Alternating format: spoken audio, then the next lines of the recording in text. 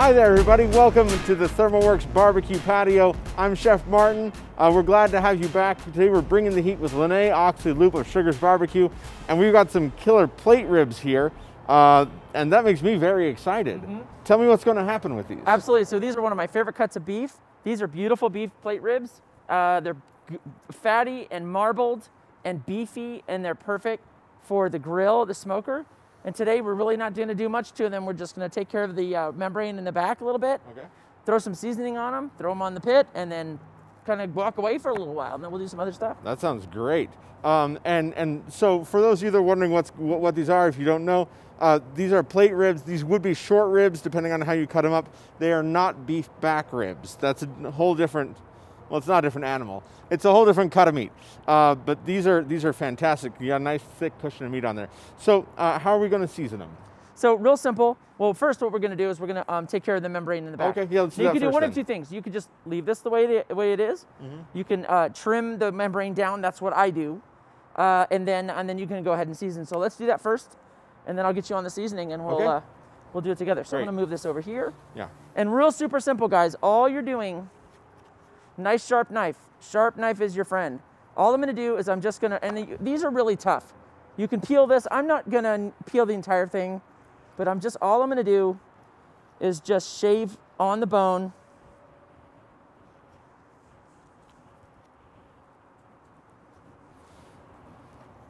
So you're basically getting rid of some silver skin there and some of that really tough beef fat that Absolutely. doesn't render as well. Yep. The low and slow approach to these beef ribs on the grill is going to really take care of a lot of this fat and connective tissue. So you're going to be fine. And then we'll trim this. And then I think we're good. I really don't go crazy. So that's pretty much it. Okay, that is simple. Yep, yeah. This will be ready for the seasoning. Cool. So I'm going to go ahead and do this one too real quick.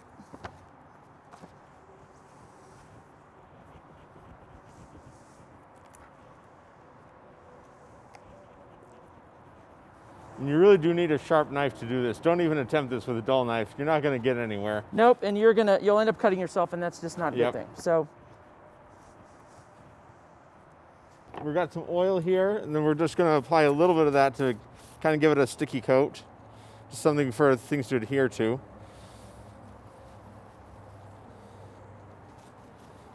I'm going to go try to keep one hand clean here.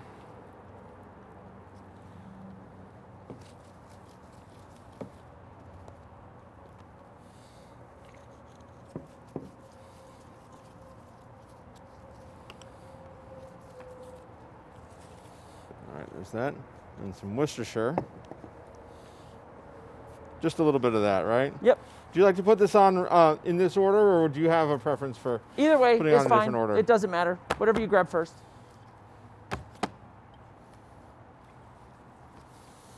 Worcestershire sauce is beef's best friend. This is perfect. Yeah. And guys, you can do this a day ahead of time. Easy. Now, a lot of people always ask us in our videos what pellets we use. Today, we're just using, like, any pellets you want are going to be fine. This is beef. Hickory goes well with beef. Oak is great with beef. I think we actually have a cherry and something else blend in there today. So it's a charred cherry, I believe. So that's really cool. And cherry is beautiful on beef. Yeah, it really is. One of my favorite woods to cook with. I'm gonna get the ends here just a little bit. Smells good already. It does. That rub mixed with the Worcestershire is just such a good flavor combination. Oh yeah, I can tell from here. There used to be Worcestershire powder in there, but I took it out because it was clumping up more, and it was just sticking. Now it's got a little bit more free-flowing abilities. So now just a little salt, because that. Yeah. So we're just gonna do a little salt here because there's some salt in the rub. Just a little bit in there to draw on that. And a little bit more black pepper. Oh yeah. Man, these are already making me hungry. Good, huh? Yeah, they already smell good. They look great. Let's put these on. Is that all? I think that's all we need to do. And again, you can do this the night before if you want. Wrap them in plastic, throw them in the refrigerator, and you're good to go the next morning or whenever. Put them on. And so we're looking at about 5 hours at about 275 degrees. Okay. We're aiming for a temperature, internal temperature between 198 and 200, and I think we're going to be in good shape. That's great. So 198 to 200, we're going to use the Smoke X4 for this. We're going to keep an eye on our pit temp with one probe, and we're going to keep an eye on, we're going to have a probe for each rack of ribs, so we're not guessing on anything there. And I guess let's go to the grill and put them on, yeah? Let's do it. All right. All right, and we will probe those on this side. There. We'll set those alarms, and we'll come back in a couple hours. Perfect. We've got the ribs cooking, so we're going to work on this citrus ancho gravy Yes. that you were talking about. Yes. We've got all the ingredients assembled Yep. here. So why don't you give me the rundown of what's going to happen, and I'll Absolutely. start like preparing some ingredients. Sure. So, okay, so the ingredients essentially are these ancho chilies, which are basically dry poblano chilies. So they're not hot, but they give a really nice earthy flavor to the sauce. These are the basic components of the sauce. We have white onion that we're going to peel and quarter. We also have some peeled garlic cloves, beautiful garlic cloves. Now these elements are going to go into a hot skillet, and then we're going to go ahead and char these. We want a good, nice char, because the char is going to work with all these other ingredients, and it's going to provide, and we're going to blend the whole thing together and make a beautiful sauce that's going to go great with the beef ribs that are smoking right now. And the beef ribs are looking really, really good right now. So are we going to put any oil in the pan with those, or Nope. is it a dry hot skillet? We're going to go dry hot skillet. Cast iron is good. If you've got a flat top, that's fine. Here's what happens. If you put any oil in it, it's going to start to cook. It's going to start to fry. You Up won't get inside, that okay. char. Gotcha. You want a dry hot skillet. Don't use your best skillet for this because you are going to char it up. If you've got an older one, that's fine. You're going to leave it on the fire. Also, if you can do this outside, it's going to be great. Or if you've got a really good ventilation system in It's your a little kitchen, smoky. it's going to get a little smoky. Absolutely. Okay. People sometimes look at me screw when I do this. I've just zested the orange That using a smells so good veggie. right It now. smells amazing. And these long strips, if you wanted, you could slice these up with a knife. You could julienne it. You could make it really small. But since we're going to be throwing this whole thing in the blender later, is this okay just like this? They're perfect. Absolutely. And you get so much zest off an orange, and it took me like, what, 10 seconds to do that. Yep. It's the way to go. Yeah, and with this, with the sauce, the earthy tones of the sauce, we've got the garlic, the onion, we've got the chili, we also have some cumin, we have some Mexican-style oregano, Mexican oregano. We've got stuff. some tomatoes, a beef stock, of course some salt. All these are going to work together with the citrus, and it's going to make a really nice flavor boom. Because this is just going to like brighten up, pull up all Yep. those dark flavors. Yep, Cool. it's going to be awesome. So you want to slice that onion, Yep. and then we'll move over to the grill. We're just going to run a knife through it and just quarter it, or eighth it, rather. And then that's it. You want these large chunks, because if they're too small, they're going to burn. They're going to cook, and we don't want them to just cook all there in its. We just want a nice surface char, Yep, basically. yes, absolutely. Okay. Yep. So All those right. are good. Well, let's move on over to the skillet then. Let's go. All right, I'm going to get this skillet on a medium-high heat, and then I'm going to start to char these veggies. So we're going to do that. Great. There we go. There you go. That's good. All right. There's the Get onions. some onions on. And again, dry skillet. No oil at all. Great. We'll get the chilies. And we've previously de-seeded and de-stemmed these chilies as much as we can. It's a little hard when they're dry, but I mean, just be careful, you'll be fine. And some garlic. We got about 8 cloves of garlic there. This is already starting to smell good. Yeah. All right. All right. All right. Here's the deal. You don't want to walk away from this. You want to keep an eye on it. But you really want to let these veggies settle, because it's very important, because you just want to make a good char on one side of them. If you start manipulating them around, stirring them around, you're not going to really get that char. So these are in good shape. Oh my gosh, it's already starting to smell really, really good. So Yeah. we're in good shape for right now.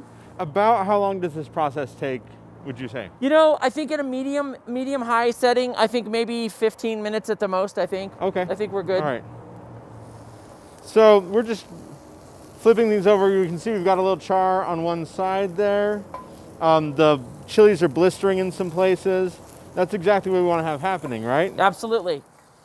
So again, we just want to keep an eye on everything. While we want to char and blister some things, we don't want to really burn it up too much.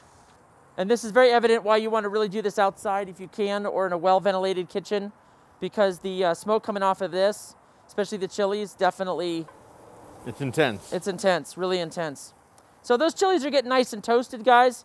So I think what we're gonna do is probably fish these chilies off of here and then finish the rest of the vegetables that we're doing. Because these chilies are already dry, so they're not gonna take too long to char up. That one's good. Those look good. Yeah, that one's looking nice. Oh, that needs a little bit more time there. This garlic, you can see this one's done. I mean, you don't need any more char than this on there. Yeah, they're looking great. And you can feel the sugars that have come out of there. They're caramely and actually a little bit sticky. Garlic has a surprising amount of sugar in it. You just can't tell because of all the other things in it.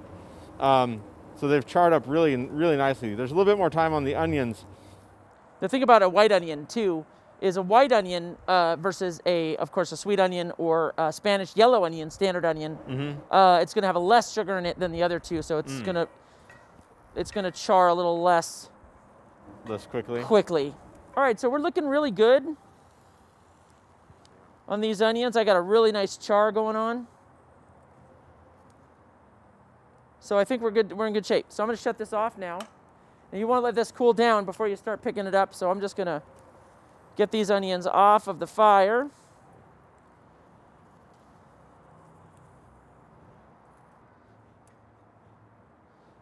You can take this and make a salsa out of it right now. It's good stuff.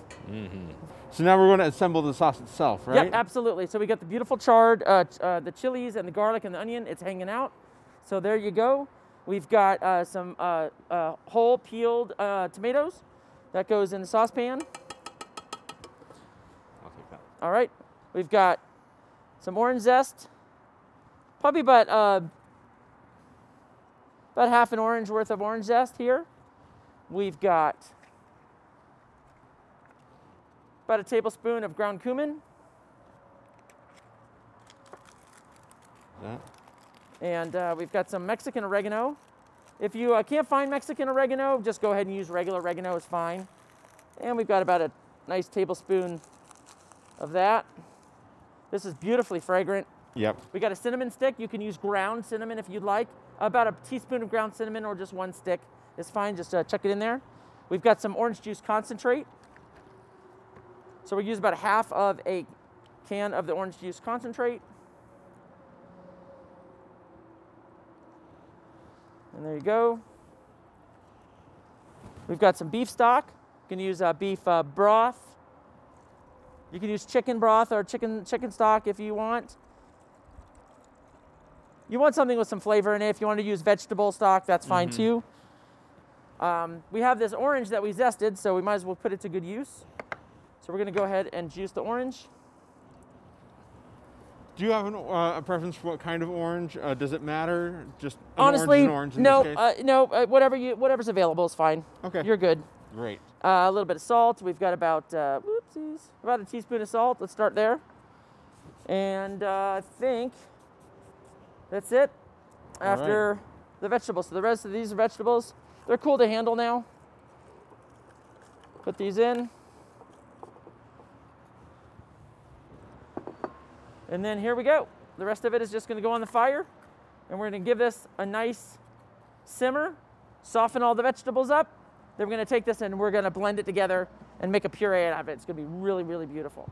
We're back on the stove. We've got about a medium-high heat. We want to bring it to the simmer and let it simmer here for about 15, 20 minutes. Okay. What we're looking for are all the vegetables to soften, the chilies to soften up. Okay. Everything to just meld together. And then that's perfect. Keep this uncovered, and then don't walk away. You want to keep an eye on it the whole time. So give it a stir, and then we're good to go. We're fine. We can just kind of let this hang out, get it simmered, and we'll be good to go. All right. We pulled the beef ribs we got it to about 170, 180 degrees. Perfect. They're perfect color. Got them wrapped back in the cooker to coast. Okay. Our finished temps 195, 200. So we got some time to kill here. All right. So we're in good shape. All right, well, while that does what it's doing, let's make the rest of that gravy. Excellent. So we've just put the contents of the pot in here. Yes. We got the cinnamon stick out. Yep. And we're going to put this with hot ingredients. Always start your blender on low and just don't jack it all the way up at first. You'll fly the top everywhere. will blow out and it'll be in bad shape. Yeah. We'll start this on low and let it go for about maybe 2 minutes, I'm believing. Yeah. Okay. Here goes. And you can speed it up, but you got to start out slow.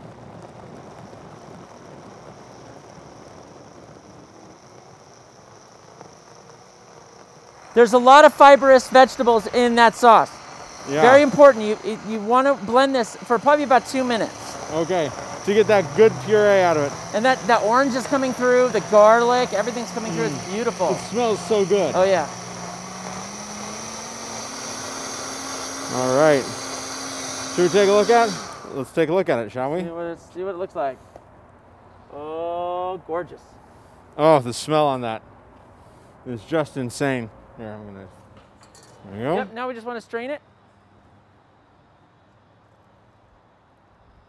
Now you don't have to do this part, but it really makes a really nice presentation and a nice smooth sauce when you're doing this.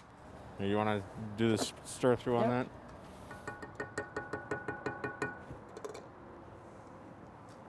There you go. Now we're talking.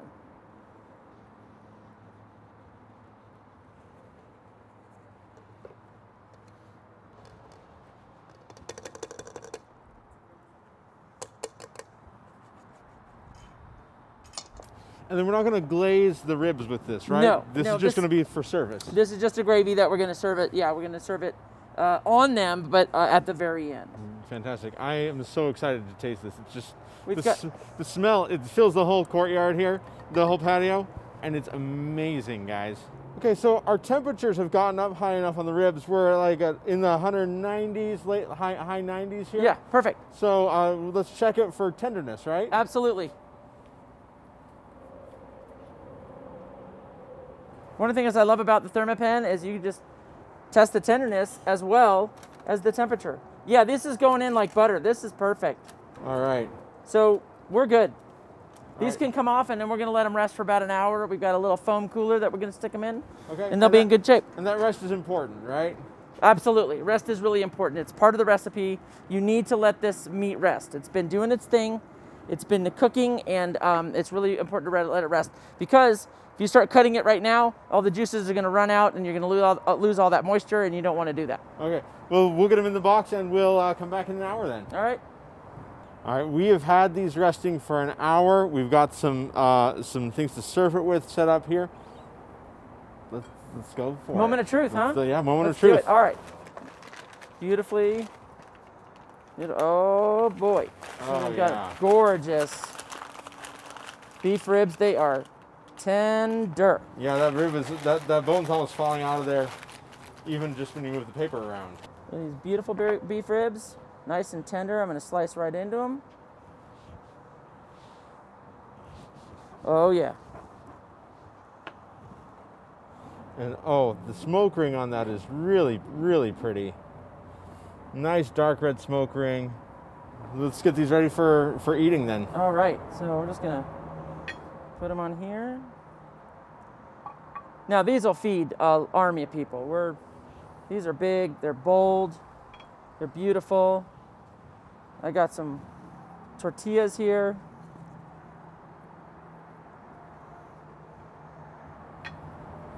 Mmm. And some oranges.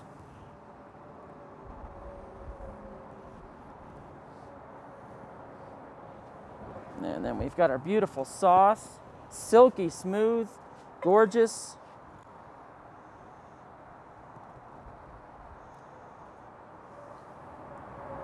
You can, of course, make the sauce while the ribs are cooking and then just reheat it to serve. All right. Oh, that looks great. And a little finishing touch is a little cotija cheese.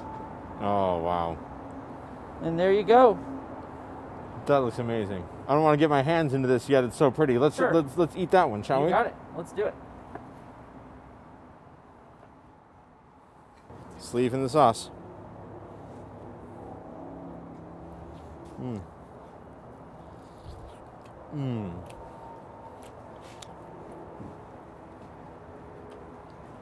Yeah. Mm-hmm. That's money. Yeah, that is. That's good stuff. Okay, so Wow. that is juicy. The acid from all the orange we put in there is incredible, because it plays against against all that fat and all that juiciness. And I love, you're right, the earthiness of the char and everything. I would eat that until I was not feeling well anymore, you know? Absolutely. That's just fantastic. Thank you for coming and showing it to Absolutely, us. I'm my glad pleasure. to have learned about this recipe and how you did it. I'm gonna have to try this. You know, this is a fun way to do like even a holiday meal. Absolutely. The citrus and the warm spices in there, they play really well for the holiday. Yep. If you want to change it up, instead of just doing whatever you've always done, try this. It's fantastic. Yep. Thank you for being here. Thanks for showing us how it's done. Thank you for watching. If you enjoyed what you saw, feel free to subscribe. We'd love to show you more of our content. Until next time, happy cooking from ThermoWorks and Lynnae, Oxley-Loupe. Thanks so much, guys.